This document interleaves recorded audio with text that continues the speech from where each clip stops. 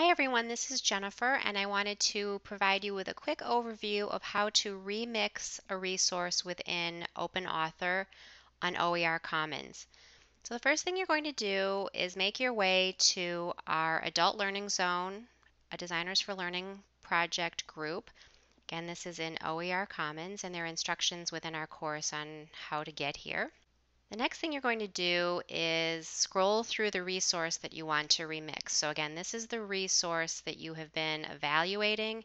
You have made your decisions on things you want to change, and now you're ready to remix the resource and incorporate the design changes that you have decided are necessary. So I've gone through and looked at the resources, and I'm going to pick on Janet Lee. Janet Lee is a prior student in our MOOC as well as a facilitator for the past 2 sessions, and so I think she'll be okay if I use her as an example. So one way to do it, real quick way to do it, is I know she was the author of the resource, so I'm going to type in her name here in the search bar, and up pops her resource. So as you can see, it's the job interview basics, observe, discuss, create. And what I want to do is click on that. And let's just spend a couple seconds going through what we see when we pull this up. As you can see, it's got the title. We can click here and view the resource. Here it's showing Janet Lee as the author. You can see someone has come in and provided an evaluation of the resource, which we'll talk about later in the course, using the Achieve rubrics. And here are some of the tags that she's used and the attribution license that she used, the Creative Commons Attribution License. So what we want to do for our purposes now to revise this resource is either click on View Resources or the title. Both will take you to the same place. And once you've done that, you'll see along the top you have the option to save the resource. And if you click on that, you can put it into your items. You may have groups that you've created for yourself.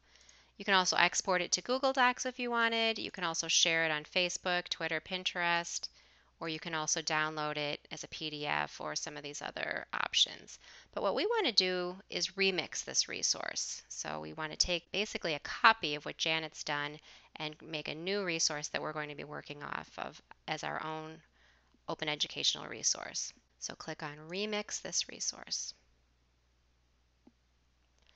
And I'm not going to get into a lot of details about OpenAuthor because that's covered in another video. But what I do want to do is point out a couple things. First of all, note how it pulled back the title exactly as Janet had typed it, but it added the term remix. And we'd like you to leave that there, please, because as we're going through these evaluations and redesigns, this will help us to identify those resources that have been remixed from a prior iteration. And as I mentioned, there's another video that we have that will lay out, and also some screenshots that will lay out what all these different options are. It's basically a word processing interface. So if you're familiar with Microsoft Word or Google Docs, all of these options should be fairly self-explanatory. One thing I do want to point out is there is a table of contents that appears on the left-hand side. And if you'll notice as you scroll down, that aligns with content within your lesson. So we have Part 1 lesson description. Note how that changed the text style to a header. So all of this Part 1 will show up as a dark blue over here and left align. If you click down the page to lesson title, notice that that changed to subheader, and that's a different type of format over here in the table of contents. So as you're going through and changing things and you want to make sure your table of contents is working, that's where things are aligned. So you change the header type to make sure that it makes sense with a table of contents. Another thing I just want to point out, if we scroll down, notice how Janet has included some resources. So she has obviously a lot of text above this point where she's describing her lesson. But when you get into the meat of the lesson, she's prepared audio as well as some movies, a video, and then also a document. It's a .docx file, which I'm sure everyone is familiar with for Microsoft Word. In addition, as I said, here's an audio file.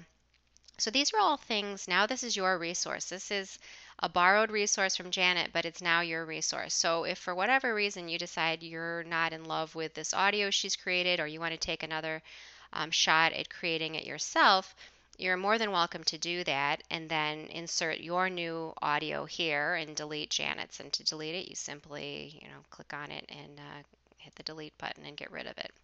So what you want to do now, after you've gone through and you've made your changes, which it'll probably take you a lot of times going back into this document. After you make some changes, you can go up here and hit save, and then that will save all your changes and is now in your account for Open Author in OER Commons.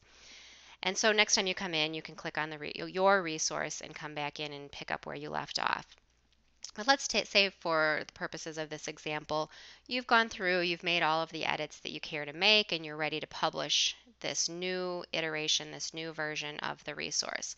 You want to make sure you've gone through and completed 2 additional tabs. We are currently under the Write tab, the Write meaning WRITE, and you want to then also go through and look at the Describe tab as well as the Submit tab. You can do that either by clicking on the tab up here at the top, or you can click Next Step, Describe. So the Describe tab, we go through this in quite a bit of detail within the course. There's some screenshots on how to fill all of this out. And you just want to make sure this now makes sense with the changes you've made back on the prior screen on the Write tab. But assuming it does, click Next Step, Submit, which will take you to the final tab. And this is where you make any modifications at all to the license that Janet had previously selected. So she had the most liberal license, the most open license, which is the Creative Commons Attribution 4. But if you make any changes, if you don't want, for whatever reason, and we hope you don't do this, but if you, for whatever reason, don't want others to modify your lesson, you can make those changes here. And again, we really prefer that you don't do that so we can keep it as open as possible for others. And if for some reason you don't want to allow commercial use, it is your choice. But again, we ask that you not make that selection. But you're free to do it. It's your resource. And then also make any changes here. And then finally click Publish.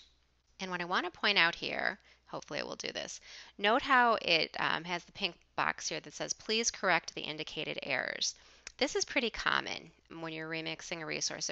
There may be something that was now in the remixing of the resource that was left out, or in this case, I just tried this before so I know what my problem is.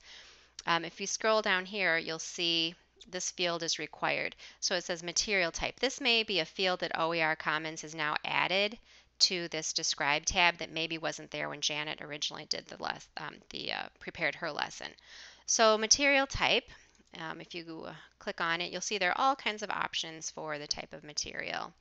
And given this is a lesson, we're just going to go ahead and click on Lesson and click Next Step, Submit. No changes here, so we'll click Publish. And there we go. So here's our new resource, and I just want to spend a couple seconds on this page now. So now if we scroll down, notice the author is now you, or in this case me, but your name should appear here.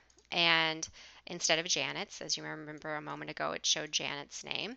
And what I want to really point out, which I think is really a neat feature of OER Commons and Open Author, if we now click on the resource, again, either to clicking on the title or viewing resource here, we can scroll down and we can now see the version history.